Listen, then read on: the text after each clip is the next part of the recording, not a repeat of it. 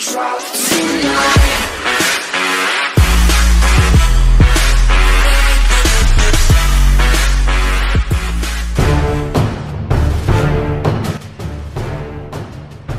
Oh, the poor Lincoln MKX.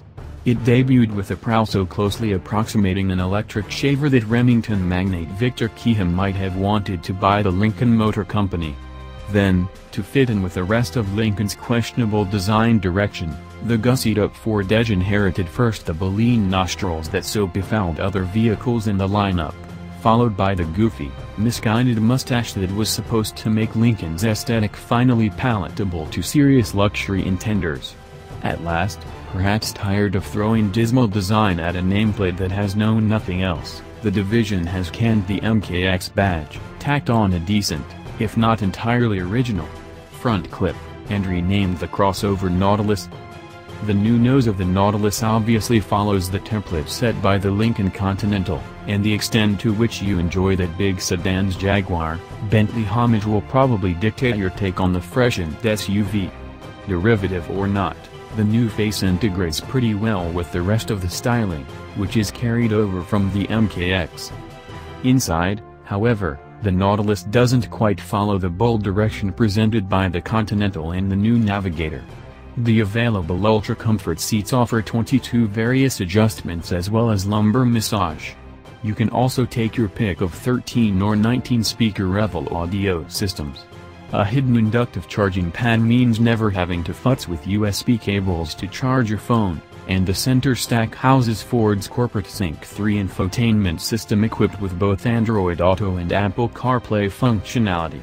The driver takes stock of the goings-on via a configurable 12.3-inch digital instrument cluster, and the rear passenger windows now feature acoustic side glass for reduced wind noise intrusion. The Nautilus will offer two direct-injected and turbocharged engines, a 2.0-liter four-cylinder good for 245 horsepower and a 2.7-liter V6 offering 335 ponies and 380 pounds-to-foot of torque.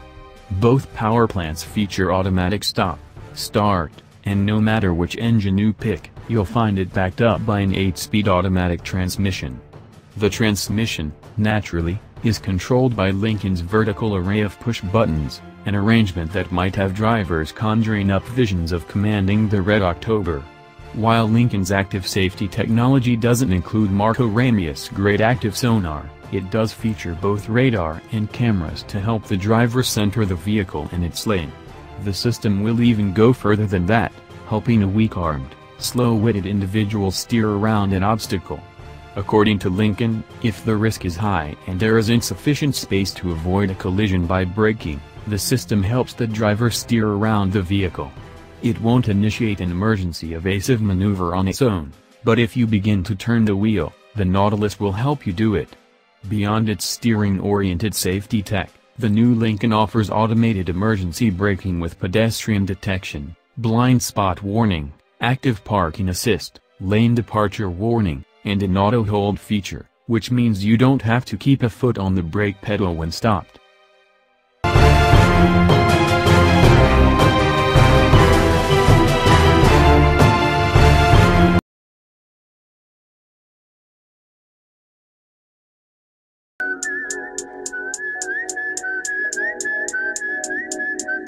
Rob Stone, two damn phones, Babylon's came